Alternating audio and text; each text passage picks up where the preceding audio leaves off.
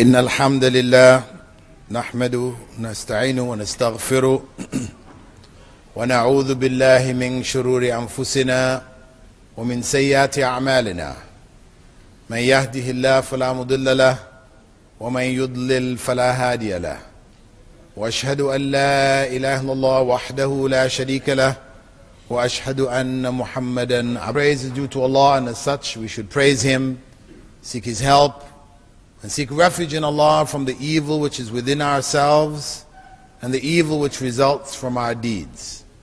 For whomsoever Allah has guided, none can misguide, and whomsoever Allah has allowed to go astray, none can guide.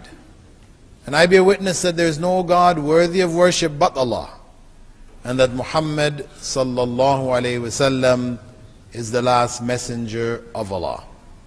In أصدق الحديث كتاب الله, indeed the most truthful form of speech is the book of Allah. وخير هدي هدي محمد صلى الله عليه وسلم, and the best source of guidance was the guidance brought by Muhammad صلى الله عليه وسلم. وشر الأمور محدثاتها, and the worst of all affairs are the innovations in religion. فإن كل محدثة بدعة وكل بدعة ضلالة وَكُلَّ ضَلَالَةٍ فِي النَّارِ. For indeed every innovation in religion is a cursed innovation, and all cursed innovation leads to misguidance, and all misguidance leads to hell. With that, my dear brothers and sisters, we are looking in this khutbah at a continuation of the second pillar of faith, that of belief in the angels. In the previous session we dealt with belief in the angels in depth, and the characteristics that we should draw from it, and how should it affect our character. In this khutbah we'll be looking at a connected world, the world connected to the world of the angels, and that is the world of the Jinn. Allah subhanahu wa ta'ala spoke about the Jinn in the Quran. In fact, we have a chapter of the Quran named the chapter of the Jinn, meaning that it is something important enough that we should have basic and clear knowledge about. And Prophet Muhammad sallallahu alaihi wasallam spoke at length about the world of the Jinn, specifically focusing on how that world affects our world. And it was the duty of the prophets, may God's peace and blessings be upon all of them, to inform human beings about that world which does clash with our worlds at different times, where people not having clarity on that world are drawn into shirk, worshipping others besides Allah, worshipping others along with Allah, worshipping others instead of Allah. That, in many cases, is a consequence of the interference of that world, the world of the Jinn with the human world. And that is why prophets gave clarification about that world. It is enough to say that Prophet Muhammad sallallahu alaihi wasallam told us that at the end of time, when the false Christ would return, would come, claiming to be Jesus and claiming to himself be God, a messenger of God, and ultimately God himself, calling people to believe that he is God. The Prophet ﷺ labeled him Al-Masih Ad-Dajjal, the Antichrist, or the false Christ, because it is known that Christ would return. He would come utilizing that knowledge, exploiting that knowledge that people have, and promote himself ultimately to be God. as Jesus became God amongst the Christians, he would become the God of this world for all nations of this world. The Prophet, may God's peace and blessing be upon him, explained that one of the things that he would do is that he would challenge people, saying to them, if I bring your father and mother back to life, will you believe that I am God? And of course, the people said, yes. If you can bring my father and mother back to life, then I will believe you're God. Because only God can bring life to the dead, resurrect the dead. And when they say that, two jinns, two from the world of the jinn, would appear before the individual, one looking like his mother and the other one looking like his father.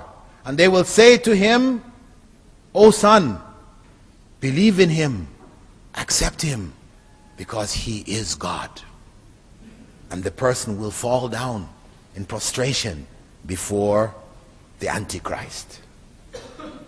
Now, if we don't have knowledge of the world of the jinn, then that's what will happen. If your parents come back to you, somebody brings your parents, what appears to be your parents, back to life, and they tell you, "Son, we've been there, and we're back to tell you that this man is God," you're going to believe. But if you understand the world of the jinn, then you can't be fooled. And that is why Allah dedicated a chapter in the Quran to the world of the jinn. And he mentions them throughout the Quran, focusing, of course, on the most critical individual amongst them, Satan, whose proper name is Iblis, focusing on him. Because what we're talking about ultimately is the world of the jinn from the perspective of the evil element amongst the jinn. First and foremost, we should know that the jinn, invisible beings, invisible to us in their normal state, were created by Allah as the angels were created. They're from Allah's creation. They're not beings that have their own origin or without origin, etc. They are created beings. However, they're invisible to us. As there is a created world that we live in contact with, which we can't see. Because if somebody asked you to show them magnetism, they can't. Magnetism is invisible. The effects of magnetism we can see. And so on and so forth. There are many things that are invisible to us. Some of the things were invisible, and today they are now visible. Microscopes have made what was microscopic and not visible earlier visible today. Telescopes have made what was invisible in the heavens, etc. Part of the invisible world can become visible due to developments in technology. But there's also a part of the visible world which we can never see. In its normal circumstance, we'll not be able to see it. And among that is the world of the jinn. Allah created the jinn, as the Prophet ﷺ said, from fire. As he created the angels from light and created the human beings from earth. That is the origin of creation. But as we explained earlier, the fact that the jinn were created from fire doesn't mean they are fire. Just as we are created from earth, but we're not earth. The angels were created from light, but they're not light. That's just talking about origins. The elements, the created elements from which these creations were made. The world of the jinn, creatures who inhabit this world, have a free will like human beings, as distinct from the angels. Angels have no free will. They do whatever Allah has commanded them to do. Now the world of the jinn, therefore, having free will have those who believe and those who disbelieve. Prophet Muhammad ﷺ was sent to both the world of the jinn as well as the world of human beings. And the earlier prophets also had believers, followers from among the world of the jinn.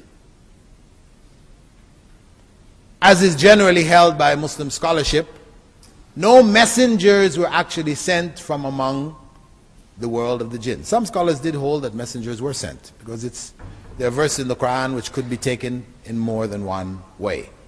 But the general opinion was that they, being in contact with our world, being able to see what is happening in our world, they were able to get the message through the messengers who were sent to human beings. So you have among them believers, and you have among them disbelievers. The disbelievers among them, like the disbelievers in this life, seek to create mischief and evil for a variety of different reasons. They, like human beings, are devilish in their behavior, and that's why Allah refers to them as shayateen al-insi wal-jinn, the devils from among the human beings and the jinn. They're in both worlds. And they, in their mischief, may cooperate with individuals from this world to promote their own ends. But control over them, no human being was given except Prophet Sulaiman.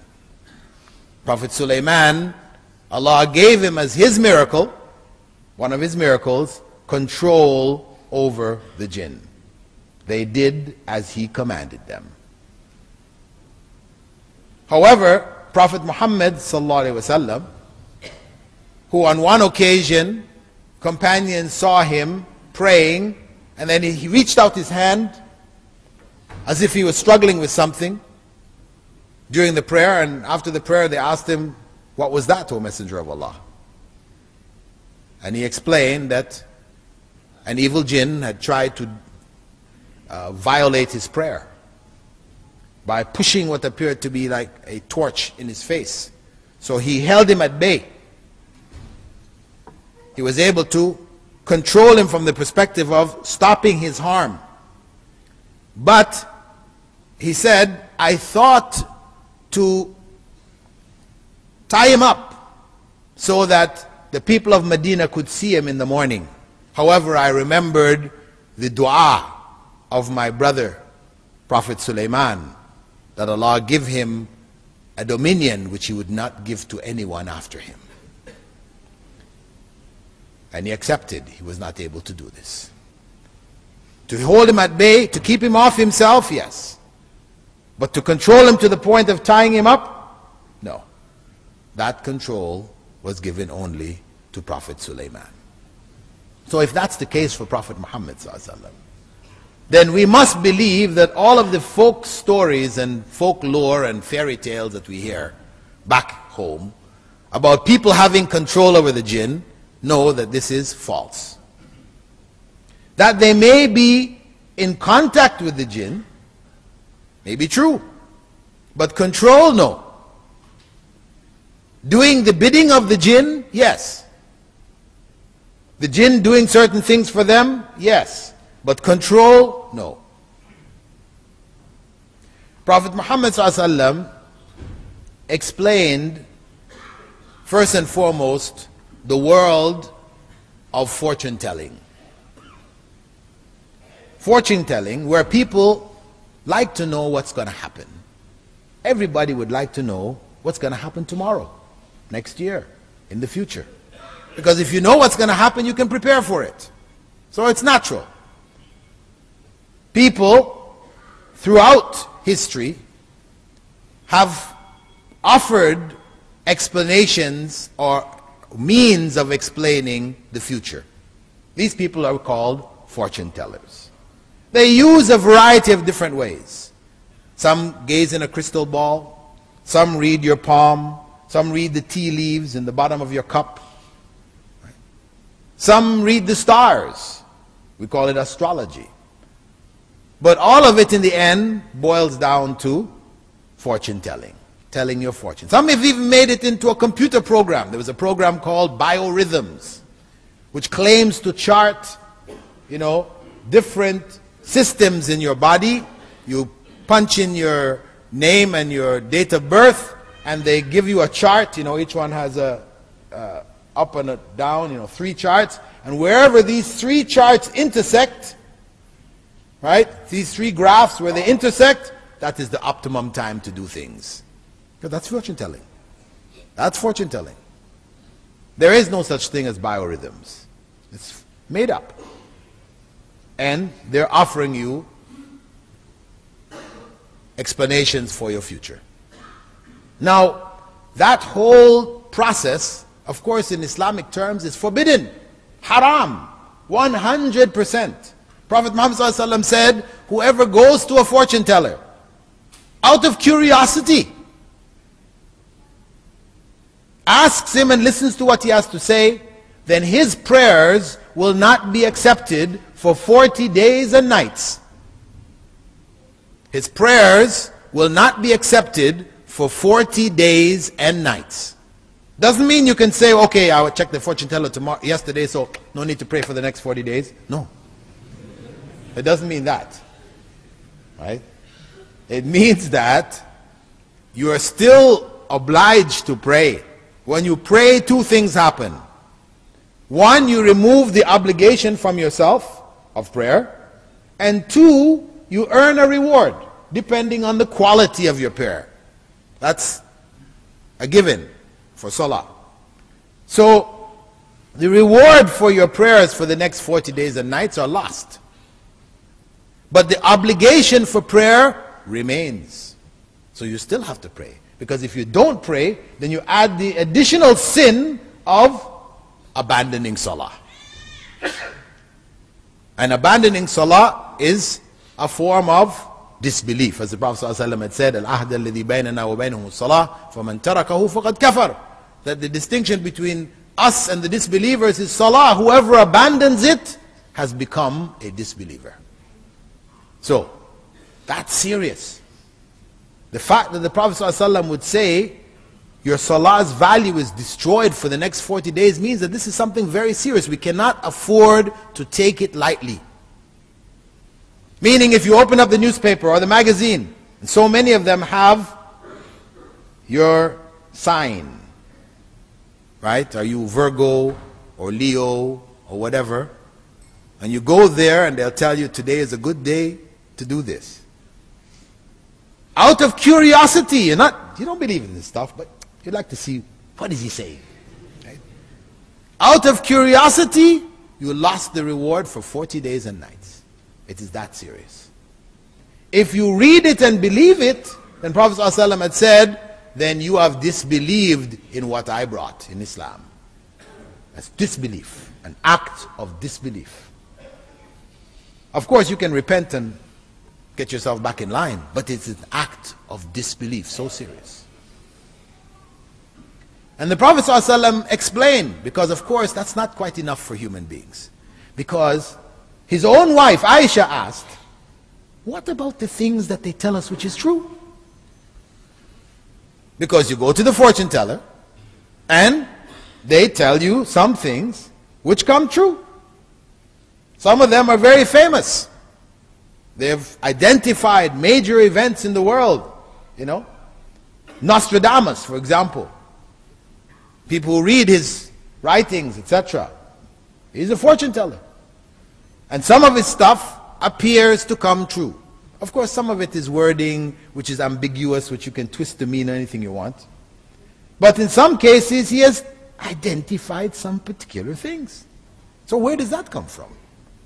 If they're to be rejected in totality, how is it then this happens? So the Prophet ﷺ explained the process.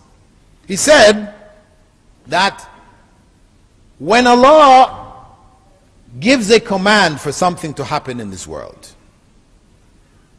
That command is passed down through the different levels of the heavens, angels passing on to those below them, until it reaches the lowest heaven.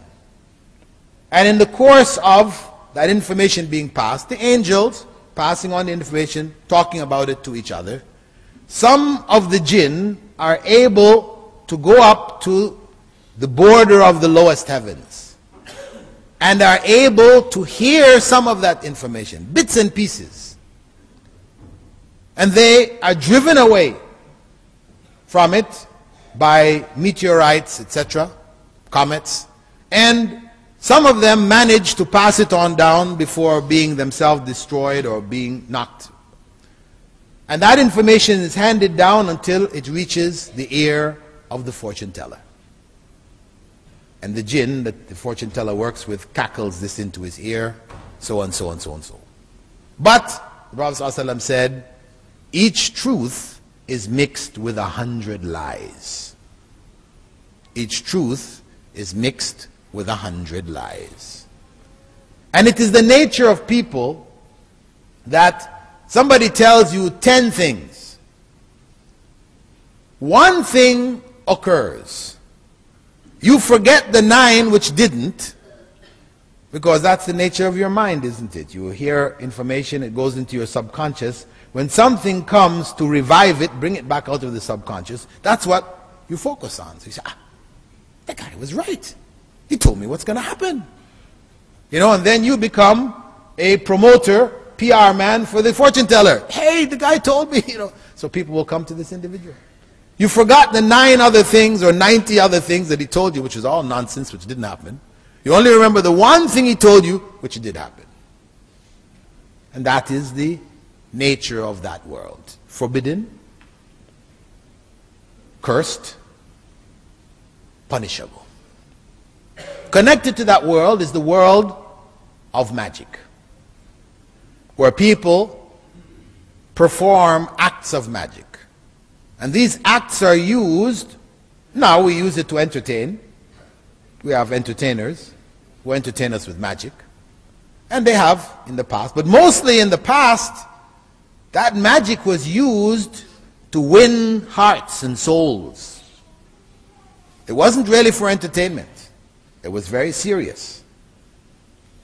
So though Western civilization has basically turned magic into entertainment, you still have an element amongst them who use it to control and to win over the souls. So you'll have certain, evangelists, like a well-known one by the name of Jimmy Jones, back in the 70s, who used to do what was virtually magical acts. People would come to him with cancer, and on stage, he would put his hand in their chest and pull out the cancer, and the person would get up and be healed. Of course, a good bit of it was trickery, but some elements of it were real. And so he had a following. He had a huge following, so much so that they went down from the US to Guyana in South America, and they formed a colony there, and 900 of them committed suicide, killed themselves, men, women, and children. 900 believed in him that much that they would take their own lives at his command. In southern India, there's an individual there by the name of Sai Baba. Now Sai Baba has over 8 million followers in India and outside of India. Over 8 million followers. Believing that he is God incarnate, the avatar, a God man, man who is God, God becoming a man. And he, when you see him in his various preachings, it's mixed with magical tricks. He will produce golden eggs from his mouth. He has an urn which he will show you, turn it upside down, have people look inside, nothing is inside of it. Then he'll hold it upside down, stick his hand inside, and dust, ashes will come out. People will collect this ash, this is holy ash, and magical tricks. And he mesmerizes 8 million of his followers. So, though on one hand we can laugh at magic and say it's just tricks and this, that, and the other, but it still, to this day, wins over hearts and minds to disbelief, to worshipping other than Allah. And that is why Islam takes a strong stance against magic. Prophet Muhammad ﷺ had instructed that magicians should be executed. And the companions, Umar ibn al-Khattab and others who came after when Islam spread in the areas that they went, any person who practiced magic didn't stop. Of course they gave them time, they informed them. Stop it, finished. If they were caught doing it afterwards, they were executed. It was considered that serious an offense that your life would be taken for it. Because it is a fitna for people. It draws people into shirk. It's that serious. Again, where real magic is done, of course, part of magic is what they call sleight of hand. As they say, the hand is faster than the eye. The person moves his hand and he brings a little coin for you from behind your ear or whatever. You know, this is palming things up your sleeve. You know, fast hand movements. Your eye can't follow what's going on, and they're producing things. This is just basic little tricks. But then there are other elements which go beyond trickery, which become inexplicable, supernatural. And when you enter into the realm of the supernatural, then you are now entering into the world of the Jinn. Because they of themselves cannot do anything. They can only do it with the help and the aid of the Jinn.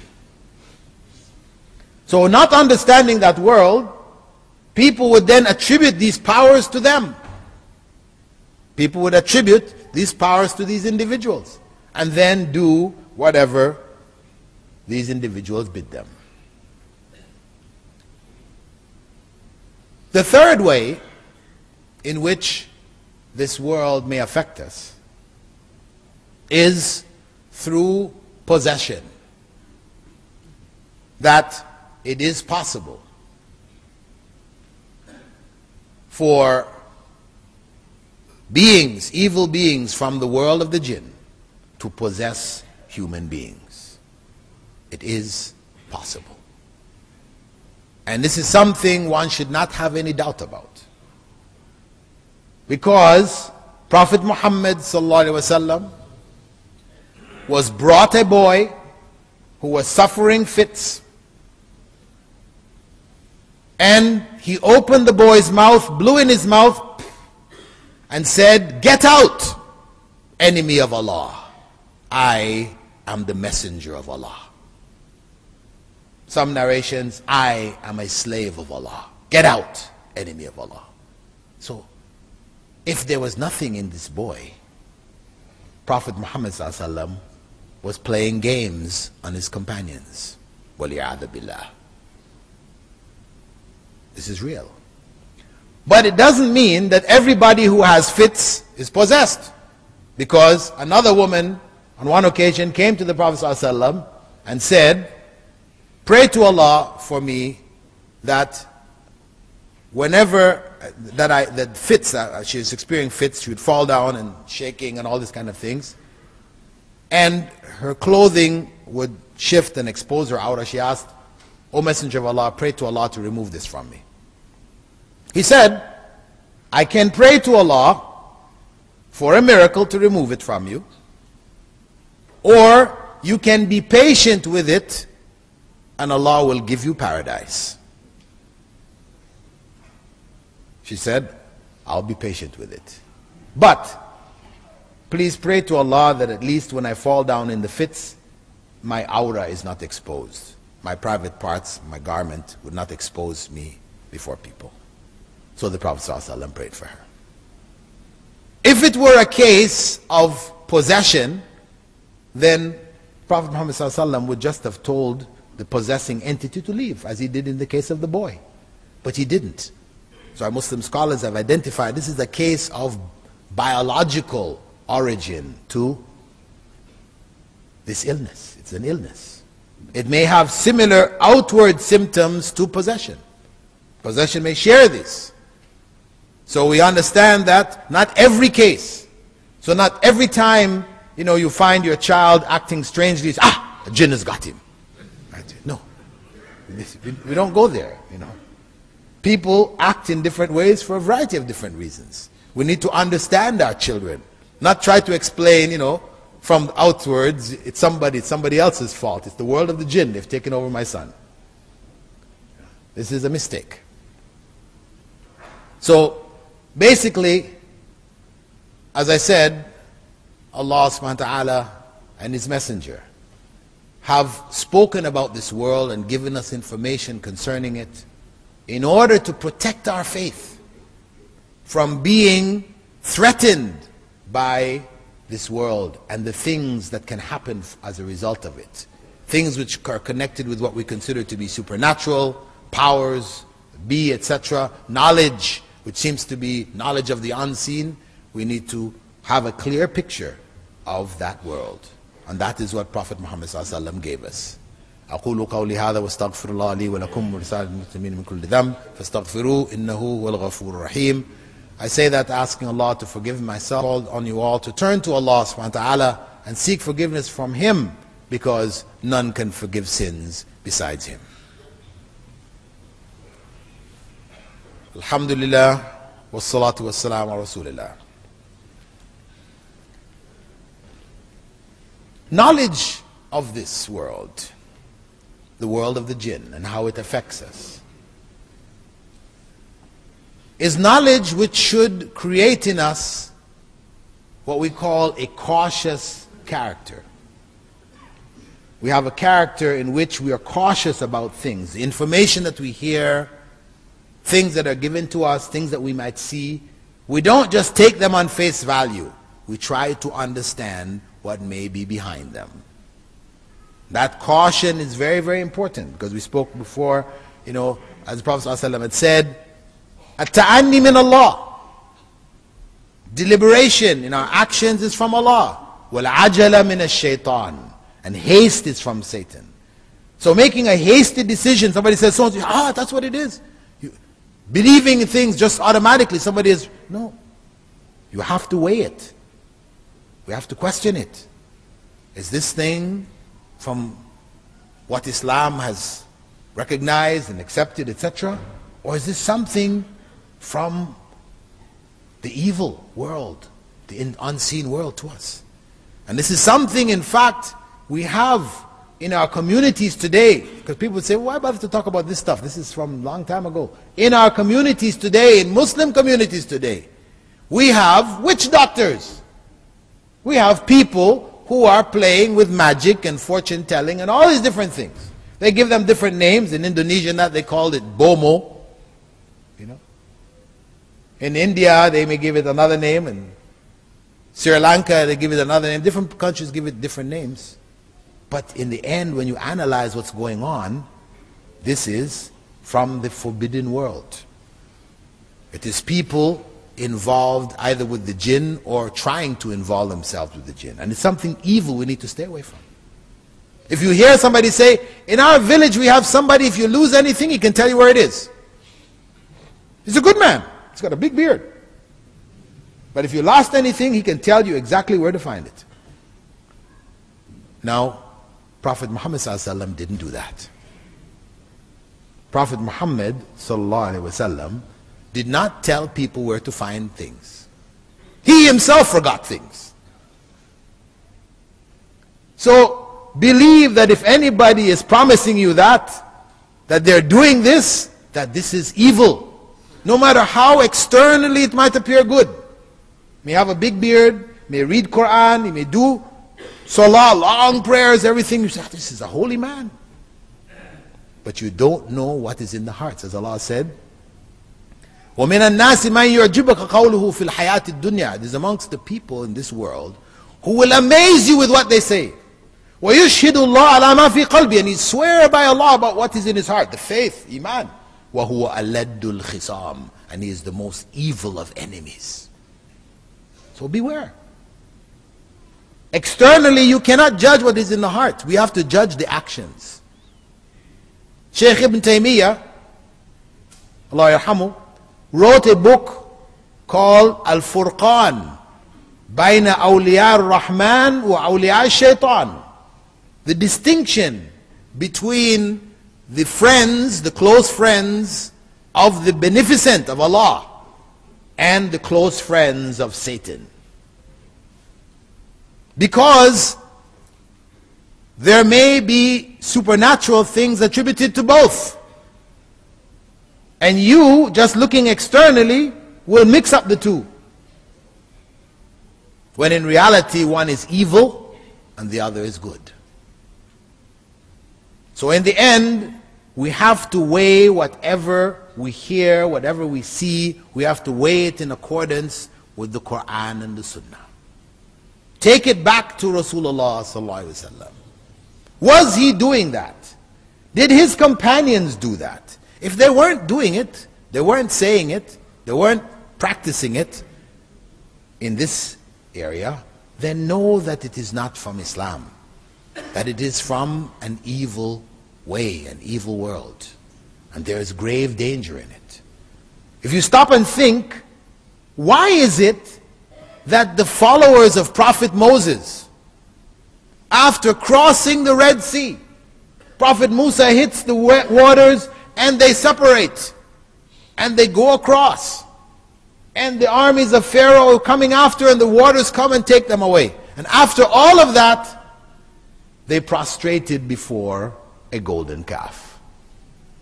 How? After you've seen all of that, how can you end up prostrating before a golden calf? Allah explains in the Quran. An individual amongst them who he called a Samiri, he told them to melt down their jewelry, and he picked up what he said was some dust from the footprint of an angel, probably of the footprint of a devil, and throws it in the mix, and after that he brings out the calf. Now, when he brought the calf and he told them, Moses is going to the top of the mountain to worship this God here. I brought it for you. He's going to the top of the mountain, but here it is right here. Shortcut. You don't need to go to the top of the mountain. I have it here for you right here.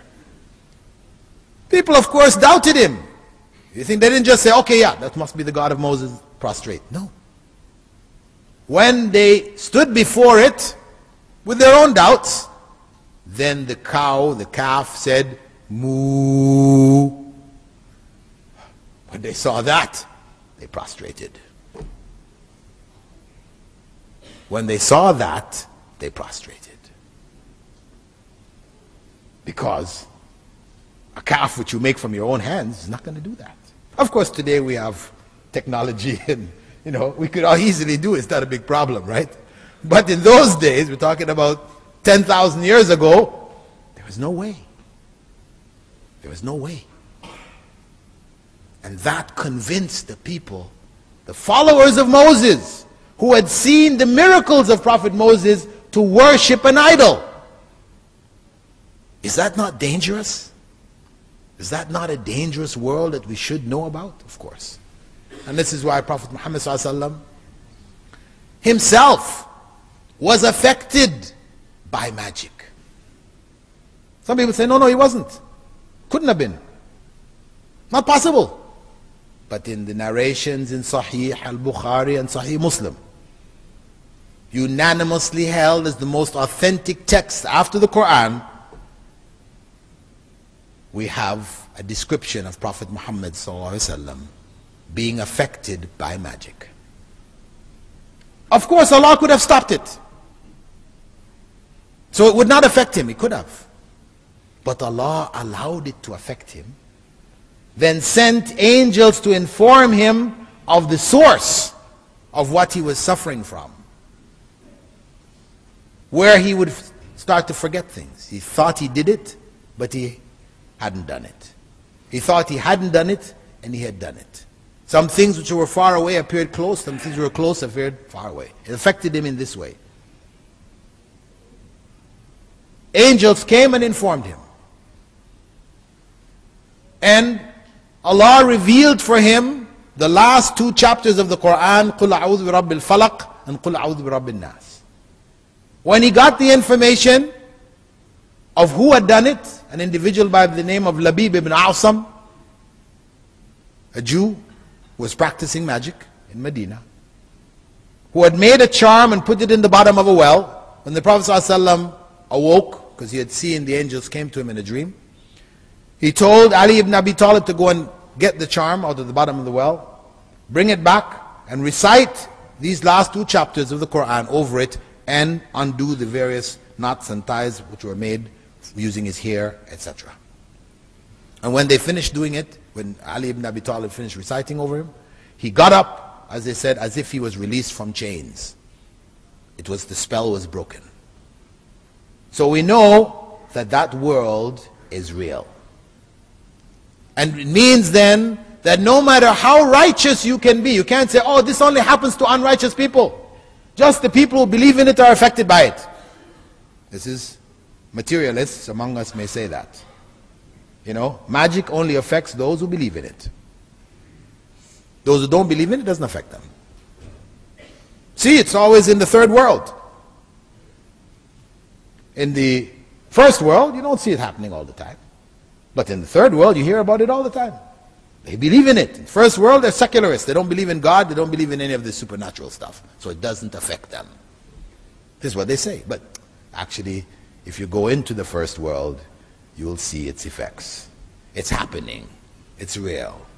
It may not be as obvious or in the same forms as it takes in the third world, but it's happening there also. And the Prophet ﷺ's experience is evidence for us. How he dealt with it, and he taught how to treat it, and there's a body of material that he left behind for us to be able to treat illnesses of this type. And we recite Quran over those people who suffer, whether physical or spiritual ailments. We recite Quran over them, and this process of reciting is known as ruqya, or we make dua over them in the same way. This is called ruqya. We should be aware of this. Prophet ﷺ has taught us a body of material. Get what is authentic, learn it, and use it. The Prophet ﷺ passed it on for us to benefit from. Do not depend on what is going on back home, in the village, in the town, whatever, amongst various people who claim to be able to do this, that, and the other. And you know, you feel shaky about these things.